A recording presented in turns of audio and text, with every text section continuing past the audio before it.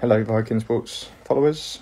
Today we've got another interview in a very busy week of interviews that we have got here this week. We've got 9 in total, mixed between snooker and boxing. But today we've got something a little bit different, which is we will be interviewing MC Phil Seymour, which is a great honour to get some insight on MCing and what he's done in his career. So we'll get him in shortly. So any questions, obviously, we've got, so we'll try and get through them as many as we can. So I'll just get him in now.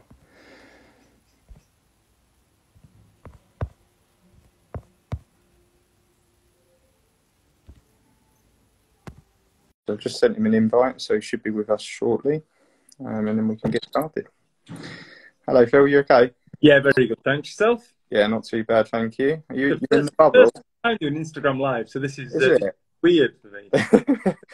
Are you in the bubble at MK Dons? No, I'm not actually. I'm elsewhere. I've been tested and I'm somewhere else. So I'm sort of isolated away, but not in Milton Keynes. Yeah. And when is it that you start? Because obviously the Northern Ireland Open starts tomorrow, doesn't it? Yeah. No, it started today. Oh, did it? Yeah. Started earlier on today. Judd Trump's already through to the next round. So that started today. I get there Thursday night to announce from Friday, from quarterfinal stage. Yeah. So I do quarterfinals, semi-finals, and final on Sunday, and then on. So yeah, it's been a great week. Yeah, definitely. So reason for getting you on is obviously you're an MC and for the snooker, and also a licensed boxing MC as well. So it kind of ties into what we're doing at the moment on our page. So really just wanted to start off with getting a bit of background in how you started off really in your career. Mine was a weird one. Massive sports fan, always been a sports fan. But rugby was really my sport. Hey Ryan. Rugby was really my sport. I used to coach the juniors at York City United Rugby League, and then on match day for the first team I'd just do whatever we needed. So if we needed someone to do a turnstile, I'd do a turnstile. If we needed someone to do a car park, I'd do a car park. I was even the mascot in the big suit one time. Oh. And then one week the stadium announcer couldn't make it. I think he had a back operation or something. So no one else really wanted to do it. So I said I'll fill in, and it turned out I was quite good at it. So I ended up sort of doing that. The chairman said, "Look, this is your job, Phil. This is what you do now." So I ended up doing that for quite a few years, just as a volunteer. And then one of our ex-players went over to Wakefield Trinity in Super League. He ended up as a director there. He again rang me up, "Phil, our stadium announcer can't do a couple of games. Can you come and fill in?" I said, "No, I don't know. It's a long way away, blah, blah. Look, we'll pay you to do it." I said, "Yep, no problem, I'm there." Went across. I've been there for 11 years now. I've been at Wakefield stadium announcing for 11 years, which is brilliant. I love the place. I'm sort of paranoid about the furniture then. So I've gone on to do everything else. So I've done international rugby league. I've done the last rugby league World Cup that was in this country. I did the Four Nations, so Australia, New Zealand, England, Scotland, which was fantastic. Yeah. And then everything else kind of came off the back of the rugby, really. Boxing was a sport I'd always loved watching. I'd always been a huge fan. I mean, I was there as a fan when Ricky Hatton fought Costas Yu in Manchester. Yeah. I'm a boxing fan. I always have been. Yeah. And then, yes, I think the boxing came. Someone suggested I did the boxing. A guy from Sky suggested that. Got licensed to do professional boxing, and everything's just sort of stemmed on from there. Great. And with the boxing, obviously, it's very different to any other MC work because you have to have the license. So how was it that you managed to obtain the license, and what do you need to do to obtain that? Yeah, I didn't realise this actually. The reason it was a Sky producer at a Super League match who said to me, "Look, with your voice, Phil, you should really do the boxing." It got me thinking, and a little while later, it was my 35th birthday, and I'd had a few beers, and I declared that I was going to bring announce a boxing world title fight before I was 40, so 5 years' time. And people were like, "That, you're stupid, blah, blah. You need to be licensed." I said, "I didn't know you had to get a license." So a friend of mine who is a boxing manager, a professional boxing manager, he put me in touch with the right people. I did a couple of like cage fighting and Thai boxing shows to get some experience. Okay. And then I got an appointment with the board to go and get a license. Got my license, and I did my first world title fight 2.5 years later. Wow. So it took me 2.5 years to fulfil my 5-year goal, really, which was amazing, to be honest. It's great. And is that something that you have to upkeep, the license, or is it something that maintains in place? You have to pay for it every year. There's a fee every year, but the main thing is that you keep your performances. I think if you do the wrong things, they won't renew it, really. So it means you unlicensed boxing and things like that. Doing a lot of things. I did the wrestling for ITV, that kind of thing. That's all okay, but actual boxing is the thing. So you can only do licensed boxing shows. Yeah, and obviously you're linked to MTK Global. Obviously they're putting on some fantastic shows of recent. Have you got any coming up? Any shows that you've got? Yeah, got a great one. First week in December, I think it's the 2nd or 3rd of December, live on Sky Sports. Yeah. Got 2 of the Golden Contract finals. Jazza and Walsh, which was, it should have happened on the last Sky show that we did, but unfortunately, Jazza and his coach Derry Matthews both tested positive for COVID, so they were taken out of the bubble. So we've got that, and we've also got Sergey Mikel against the Lotniks, which will be explosive, light heavyweight. Golden Contracts. There's a lot of money on. There's like £500,000 minimum, I think, on the line for this. So they are huge fights, and that shot.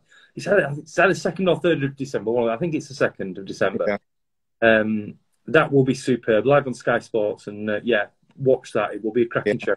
Harlem Eubanks fighting on it as well in a really tough fight. So well worth a watch. Yeah, definitely. So with regards to the MTK, obviously, you've got your license, you're a boxing announcer. How did that come about? Because obviously they've started to grow quite big and quickly over the last couple of years. Yeah.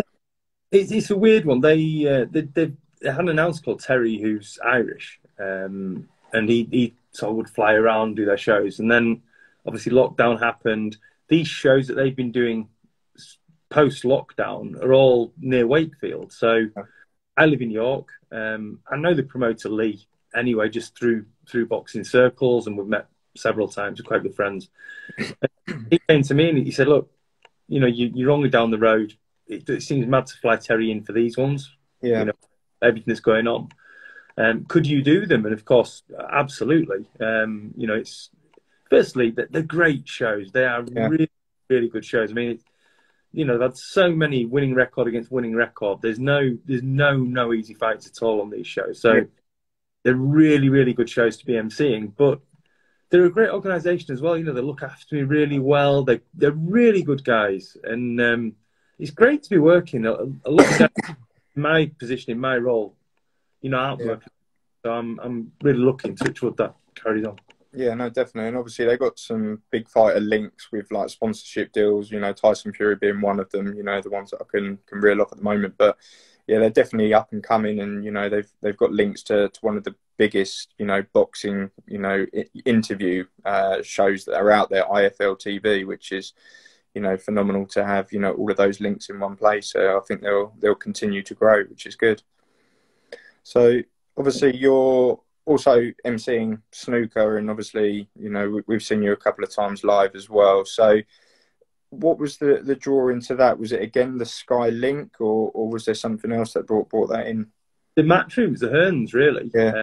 Over the years, I've done quite a lot of stuff for them. I've worked on the pool, Fishermania as well. I do every year on Sky, not this year because it's a little bit different. Yeah. I've done boxing for Matchroom as well. And John McDonald, who does the darts, again, PDC, which is Barry Hearn is the head one. John also used to do the snooker as well and the boxing. And it was a case that if there was something he couldn't do, then they would pull me in. So Fishermania, one year couldn't do it because he had to do some boxing, so they pulled me in to do Fishermania. I've stood in for John at the darts quite a few times, and then the snooker, John used to do all of that. And then I started getting pulled in for the odd day. And I don't know sort of what was decided really, but I think they wanted people who could do whole tournaments. Yeah. I could do that. So it spurred me on really, because I'd always worked alongside the announcing, so I'd always had a full-time job. Yeah. snooker really gave me that impetus to step away from that and push on and go full time doing what I do. And yeah, I love it. It's fun. Yeah. And what's the biggest like snooker event that you've been part of that just sticks in your brain? That's the most memorable thing that for snooker that you've ever been a part of. There's been a lot. I mean, I filled in at the Crucible at the World Championships. It was just that whole venue is amazing because it's a theatre. It's not an arena. It's completely different. It makes the hairs on the back of your neck stand up. But there's been quite a few great matches. Last year's Champion of Champions final, Judd Trump, Neil Robertson. Yeah.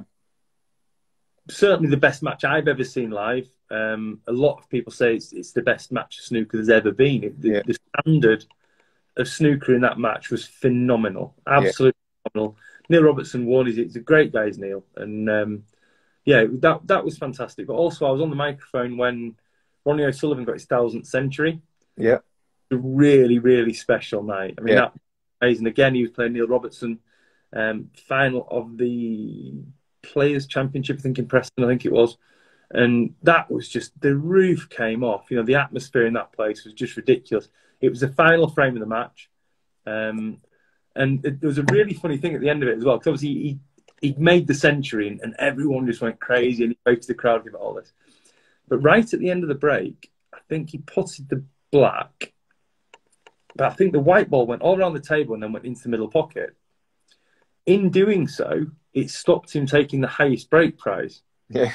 If that would have been the highest break. As it is, Neil Robertson, who lost the match, sat in the other chair, won the highest break prize.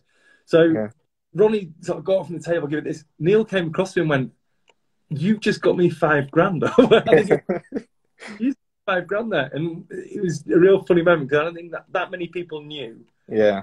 Gone on, but obviously we're watching thinking he's just blown the highest break, and Robbo had noticed it as well. So that was a funny moment. But there's been some great times like that, and I'm lucky I get to interview the players for World Snooker after the matches as well. So I love that side of it because you can get to know them a bit and sort of really share some of their relation at their wins as well, which is it's amazing. Yeah. And touching on that, with regards to the interviews that you do, obviously after, what's been the most memorable interview that you've done in the snooker? Well, we had Ronnie O'Sullivan doing all his Australian accents, which was that was different level last year. Probably some of those, to be honest. We have a laugh as well. We do some like daft quizzes with them and things like that, which are always good fun. But it's really interesting because a lot of the players, you don't get to that level without being really, really competitive. Yeah. A lot of them are uber competitive. Mark Selby in particular. We had a daft European capital cities quiz at the European a couple of months ago, and he would not let it go. He lost by 1 point. He's like, "Well, what questions did he do? What questions? Give me his questions. See how I'd get on those." And you're like, "Mark, seriously, just drop." But aside from that, I did a sports radio show on a station called Radio Yorkshire quite a few years ago now, and on there we had interviewed Eddie Hearn in the studio for an hour. We had Tyson Fury on the phone, but also I had Tony Bellew on the week after he won the world title. Wow. Macaboo. But it was the day that Muhammad Ali died. Wow. I was driving into the station, it came on the radio, Muhammad Ali's passed away, and I had Tony Bellew literally as my first guest on. Yeah. That was quite an interesting one, really, to hear him speak raw about that was, and it was a week after he won a world title, so he was still on a high as well. It was just a very interesting interview, I found personally. Yeah, no, it would have been interesting to obviously just, as you said, he's come off a high, winning the title, and then obviously the devastating news that Muhammad Ali had passed. It would have been difficult for him, but for you as a presenter and interviewing him, it must have been so difficult to kind of judge, what to say and him as a person. There's I think if you just do things with decency and honesty, really, and I think if you do that, you don't go far wrong. Like I said, I'm a massive sports fan myself, so when things like that happen, it's it gets me as much as it gets anyone else. So I think especially when you're interviewing people, I'm doing the announcing as well to an extent. When you're a big sports fan yourself, you do things the way that you'd want to see them done. Yeah. That's all I've ever done. In the boxing, I watch boxing, and sometimes I used to watch the announcer and think, he's not really put his back into that, or he's not done this, he's not done that. And I like to think anyway that I try and do it the way that I'd like to see it done. Yeah. And is there an MC out there that you really look up to, not necessarily, use their techniques, but put something on a little bit of a spin on what they do? I wouldn't say I put a spin on them. Jimmy Lennon Jr., It's Showtime over in America. Yeah. Jimmy, when I first started out, he was really kind to me over Twitter. Messaged me a few times with support, as Michael Buffer has as well. And Jimmy's the class he's known as, and he is. He's a really good guy. Plays everything with a straight bat. He doesn't ham things up particularly. He does everything very, very well. You look in this country, as I said, John McDonald. I mean, John's great. He's really, really nice guy, and a very, very, very good announcer. Yeah.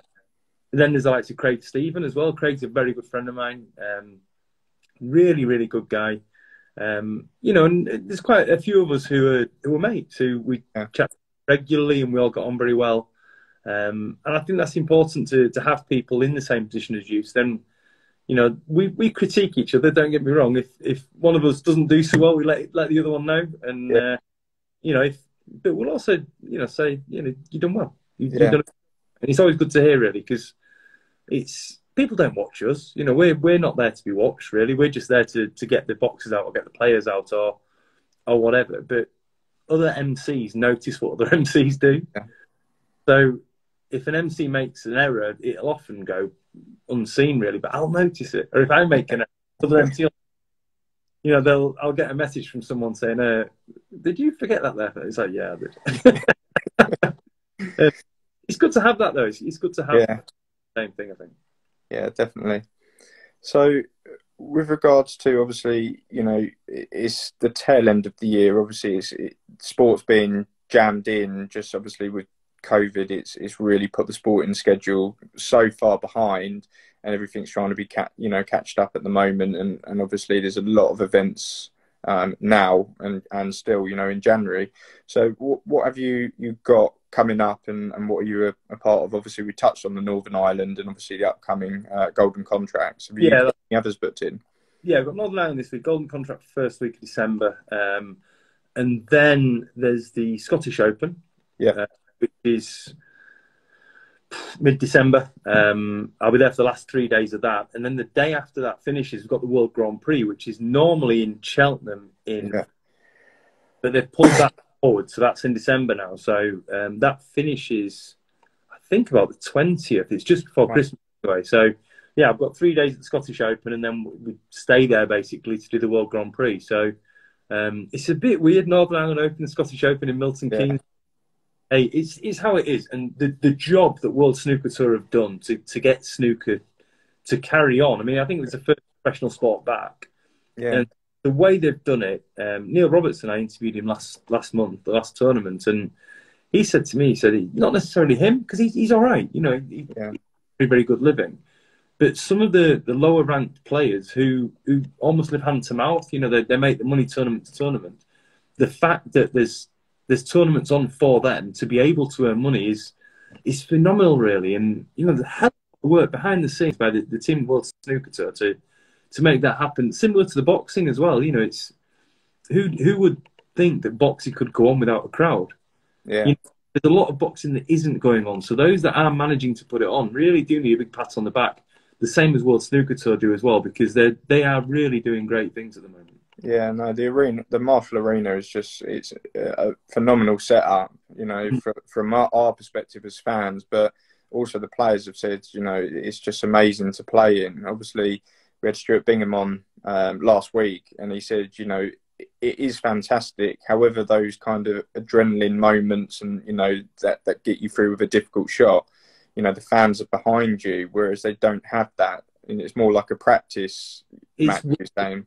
It is weird. I mean, from my perspective, I always say that the MC job really is it's like an iceberg. What you see on TV is the tip. Yeah. There's everything underneath that you don't see. And, you know, I normally spend sort of 20 minutes warming the crowd up, talking to the crowd before we go live, making sure they clap cheer at the right places and they're all enjoying themselves and everything else. Obviously, there's none of that. So it's really weird that you sort of going into these things cold, as it were. But it is great. And, you know, the testing's all in place. It's as safe and secure as it can be. I don't think anything's 100% safe nowadays, but it's as good as it can be, definitely. Yeah. Stuart Bingham, though. Stuart, I announced the English Open. He won the English Open 2 years ago, and he played Mark Davis in the final. Well, those two are best mates.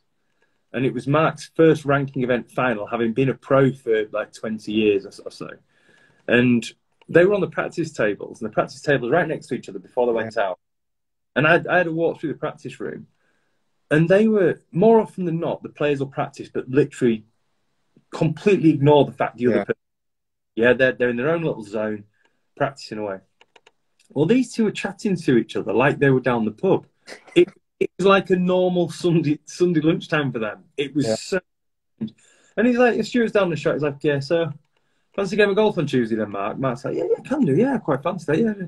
And they were just chatting away back and forth. There was a practice, and I'm watching them thinking, this is really weird, because they're going out to play in the English Open final, and there's a lot of money. And it's Mark's first ever ranking event final. And yeah, it was so weird, because it was so natural. They were just chatting as they would on a Sunday lunchtime. So yeah, it was fun. Yeah, no, that was a fantastic final. Obviously, the first few frames, it was so tight. So we were lucky enough to be there for the whole day. Okay. And it was just, I think it was like 40-minute average frames, wasn't it, for like the first session? So it did drag on, but it was a good final. Yeah, it was great though. It's really funny. One thing, it's just reminded me actually about Crawley. One thing that again people don't see, World Snooker Tour often they'll invite local schools events, and one of my jobs is to show the kids around. Oh wow! We'll have kids from local schools. We had a school for the deaf come to Preston. That was I think that was the year that Ronnie did his 1000th century. I think so, but people don't really see that, but that's great. I think one of my favourite parts of the job, really, because you take them around. The players, as a rule, the vast majority of them are absolutely brilliant. So I know that I can, if I take them up into the practice room, the players will have a chat with them, they'll stop for pictures and that kind of thing. And obviously at the moment we're missing that. You know, that's there. But, you know, there's been some great times. Mark Williams, I mean, what a guy Mark is. Yeah. You know, we all know about Mark and his naked press conference and everything else. Kebab eating antics and all that. But I took a school into a practice room. I can't think which tournament it was at, but we went in and I'd said to the kids on the way in, I said, look, just you've got to be totally silent in here because this is where the players practice and we can go in there, but we've got to really, really not say anything. We went in, there was only Mark there, and he played a shot and he dipped down underneath the light of the table and he says, all right. I said, boys and girls, Mark Williams is, at the time, 2-time champion of the world. And he goes, come on. And he got them all to play a shot. He literally let each one of them play a shot with his cue, and he's showing them how to do it and everything else. And to those kids, that was amazing. Yeah. You know, it made their day. It was fantastic. And it's great to be able to do things like that. And like I say, we're missing that at the moment, but it'll come back. It'll come back soon enough. Yeah, definitely. We've got one question that come in through our Facebook page, and it's from Chris Gaynor, and he's put, if you could talk to your younger self and give yourself some advice, what would you say? Try harder at school. That's it really. Try harder at school. Get into announcing younger and try harder at school. I messed about too much at school. I wasn't that interested. I've done all right, but you know, but that said, everything I've done has got me where I am now. So I don't change anything. I used to be a really big guy. I was 25 stone at one point. Wow. You know, I lost 10 stone in a year about 5 years ago. So probably don't get fat. Yeah. Don't get fat, Phil. Eat the right things, drink the right things, and train. Probably that actually. Yeah, don't eat like a pig, Phil. I've just seen a comment on there. Ryan Swain, are you from York? Yes, I am from York. Yeah, very proudly from York. Still live in York now. Always have done. Love it. Absolutely love the place. Perfect. Right, just wanted to finish on hopefully something really good. Is what's been the most difficult person to interview, whether that's boxing or snooker? Who's been the most difficult to interview? Difficult. Ronnie can be a challenge. Ronnie, it's fair to say he can at times be a challenge. I wouldn't say he's difficult though, because he always gives you answers. But Yeah. you know, he can be a challenge. You see it in the interviews. Like I say, he did the Australian thing, and everything else. Yeah. And I got on great with him, but he can be a challenge at times. I think that the most difficult interview I've ever done was there's a friend of mine called Jimmy Harrington, who's a boxing trainer. Yeah. Up near Doncaster. And I've known Jimmy for years. And there was a lad over in Manchester a young, promising amateur boxer, who ended his own life. And I put something on Twitter about how tragic it was. And I said, you know, mental health in boxing needs to be addressed. Yeah. And he sent me a text and he said, Phil, he says, do you know about the problems I've had? And I said, no, not really. And we got talking and he said, what I'd love is for you to interview me. He said, I won't do it with anyone else. He said, but I'd love you to interview me about what's gone on in my life. Yeah. And he didn't do me that much. And we did. It was when I still had the radio show, and we did an interview on camera. And it was quite harrowing. It was quite a tough. Sorry, I'm bringing this right down. Yeah. Aren't I? It was quite a tough interview. He tried to kill himself twice. Wow. He'd been locked up. He'd been sectioned. There was all sorts of things that gone on in his life, and I didn't know about more than half of this stuff, Yeah. and nor did anyone else. But he literally wanted to get this out, to try and help other people, slipping into the same kind of situation. And there was a woman who was filming it on the camera, and she was stood behind the camera in tears. Wow. Watching this interview. And he said afterwards that he wouldn't have wanted to do that interview with anyone else, purely because I know him and I'm his friend. So he knew that I would treat it the way it should be treated. Yeah. So as far as difficult interviews goes, that's far and away certainly the most challenging, because I'll talk about snooker, boxing, rugby all day long. Start going on to mental health, particularly of a friend, and it's a different ball game. Yeah. So that was tough, but a lot of people that I respect, broadcasters that I respect a lot, saw you and came back and said, "Look, that was really, really good, really cool." So if one person saw that and it helped in some way, well worth it.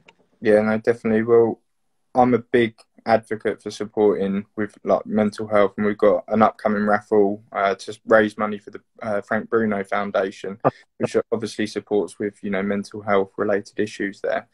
And we've actually got a behind the scenes interview that we're going to be doing and then releasing later on in December, with a young kid that is now got into boxing. He's come through the care system and has really suffered as a result of that, but it's really turned his life around.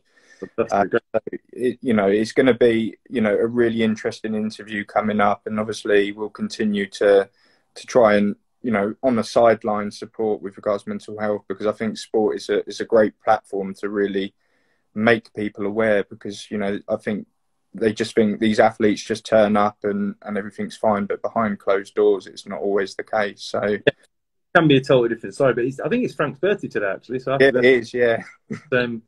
Yeah, it is, and it's important that some of these guys speak out, and I think that was what Jimmy was trying to do when I interviewed him that day. And like I say, it was tough. It was harrowing for me certainly, and for him. But it was really important. I think he shone a real light on things, so it was great. And I think there's much greater awareness now of that kind of thing, and definitely as there should be. So it's good. Yeah, no, definitely. Well, I'd like to thank you for your time. I'm very, very busy, with everything that's just being crammed into the tail end of the year. I wish you all the best for the end of the week at the Northern Ireland Open, and we'll look forward to that boxing event as well coming up. Yeah, no trouble at all. Yeah, Northern Ireland Open, Eurosport. It's on now, but I'll be there from Friday, so get watching. Perfect. Thank you very much for your time. See you later. Thank you. Bye.